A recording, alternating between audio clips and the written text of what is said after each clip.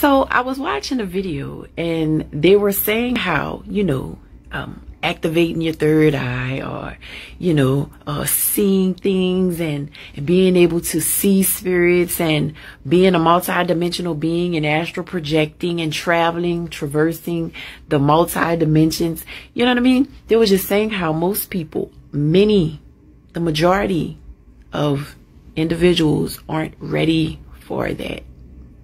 They are half-assed activating their third eye, right?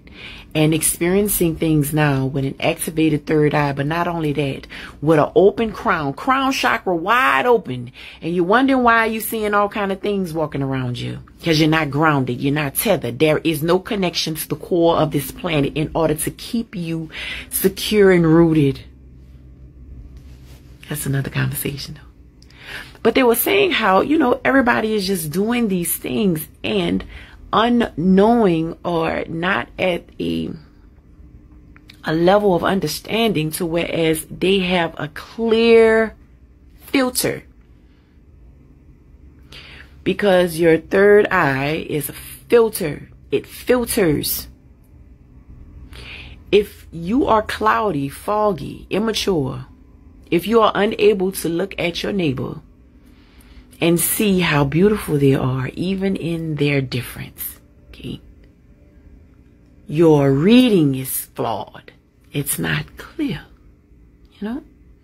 But who am I to tell any one person what they can or cannot do? Because, you will experience the vastness of your own immaturity or anything other than that, So it's not any one person's charge to tell you what you can or cannot do. I don't tell anybody what they can or cannot do, okay?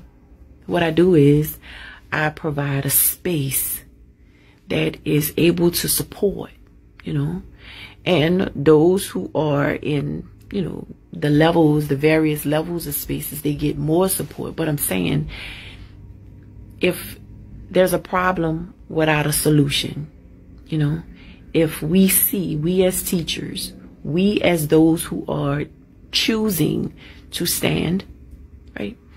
If we see that there is a issue and we don't provide a solve,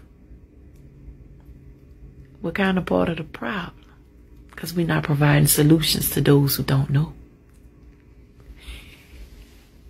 But I'm just saying,